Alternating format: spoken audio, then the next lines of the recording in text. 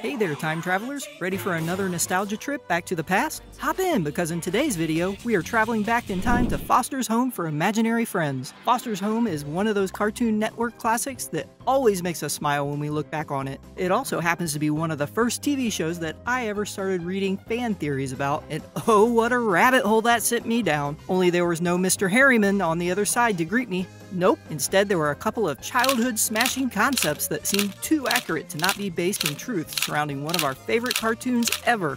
Today we're going to be discussing what fans have been referring to as Frankie's imagination theory.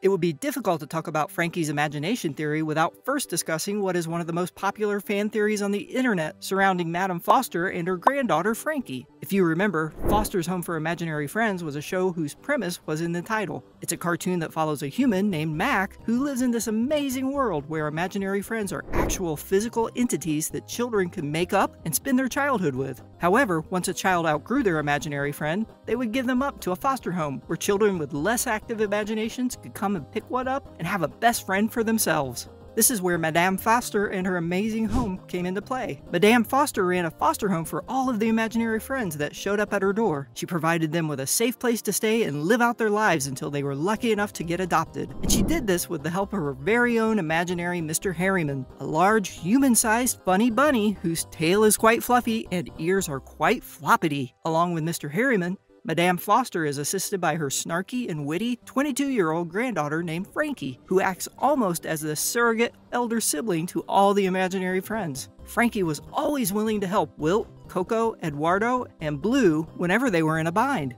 but she would also make sure they learned a lesson in the process. Now, watching the show way back when it came out in the early 2000s, I could always see that Frankie shared a ton of similarities with her grandmother, and the two had a bunch in common. But I'll admit that I always just assumed that was because of their familial ties. It wasn't till around 2010 or so when I stumbled across this theory on Tumblr, though I'm unsure if that's the original source. And this theory blew my mind and made me look at Foster's Home in an entirely different way as I watched it again. It was still an amazing show, and in fact, it was actually a bit more interesting after I'd stumbled onto the idea that Frankie wasn't actually Madame Foster's granddaughter and was instead an imaginary friend just like the rest of the inhabitants of the house.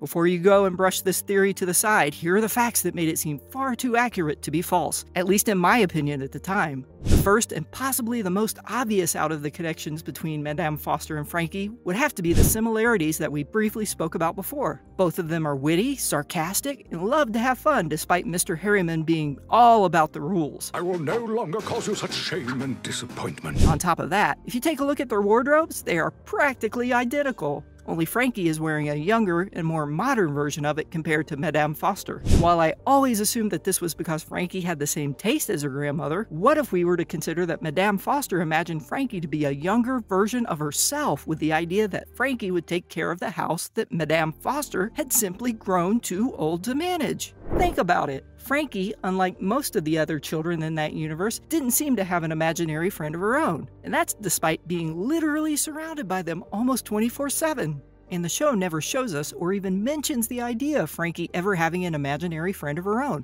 What if that's because she is an imaginary friend, so she wouldn't be able to own one or connect with one as humans can?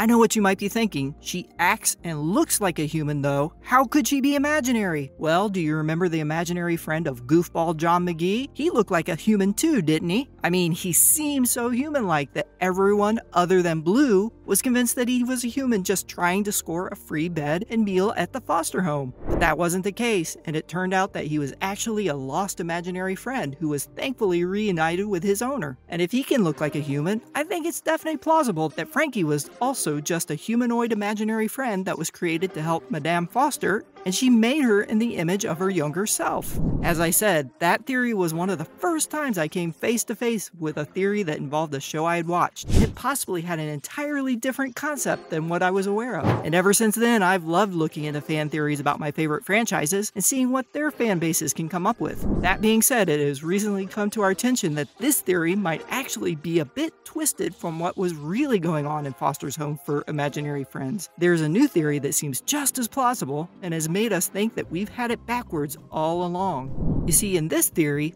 Frankie was the mind behind it all. It was her imagination that was responsible for literally everything that we saw in Foster's Home for Imaginary Friends. The theory starts out by explaining that when Frankie was a very young child, she'd been diagnosed with autism along with other issues that affected her mental development, and thus she was a bit different from the rest of the children that she was around at school. In her youth, she felt entirely alone as she had no friends at school and her home life wasn't anything special either. It was actually the opposite. Her parents were very hands-off and neglected her. Meanwhile, they were constantly trying to have another child, a normal child. This would only end in tragedy, but we'll get to that in a moment. After a while, Frankie ended up creating an imaginary friend for herself to help her combat that loneliness that had been swallowing her. She ended up imagining a large teddy bear, which she named Mikey, and Mikey was always there for her. He went to school with her, and he made sure that she was never alone again. And while the other children played with one another, Frankie spent her days alone on the pavement, talking to a friend that only she could see.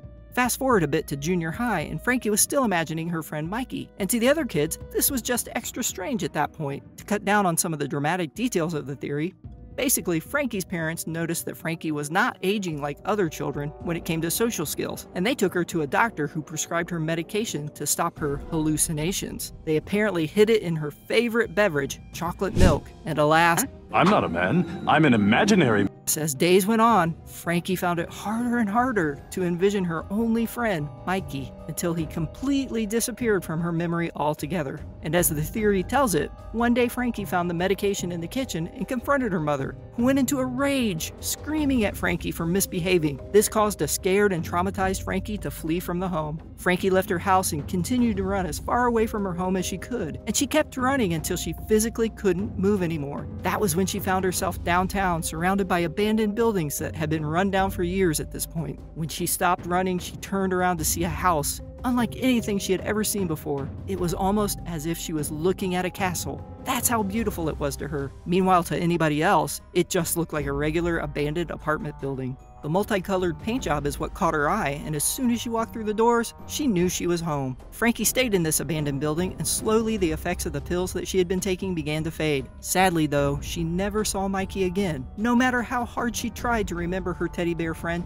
he just wouldn't appear. This is when Frankie decided to make new friends with her imagination, and soon enough, the house started filling up with guests of all shapes and sizes. She began to imagine the friends that we all knew and loved from the show, like Coco, Eduardo, and Wilt. Now you might be asking yourself, but what about Madame Foster? Where was she when Frankie was going up? And why would Mac be coming around if the place is abandoned and Frankie isn't entirely sane? Well, what if we told you that she imagined both of them too? You see, we mentioned before that Frankie's parents were trying to have another child. Eventually, Frankie found out that she was going to have a baby brother, and she couldn't have been happier. That was, until there were complications during the birth, and Mac didn't make it. Madame Foster, on the other hand, was likely based on Frankie's grandmother. She would have loved Frankie no matter what, and that's why Madame Foster was imagined as such a happy and sweet woman that would do anything to protect her and all of the other friends that she had made and begun to call her family. Frankie's real grandmother sadly passed away when Frankie was only 9 years old. The death of her brother and grandmother remained with her, but in order to cope, she created them as imaginary friends, so she could keep the two people she loved with her forever.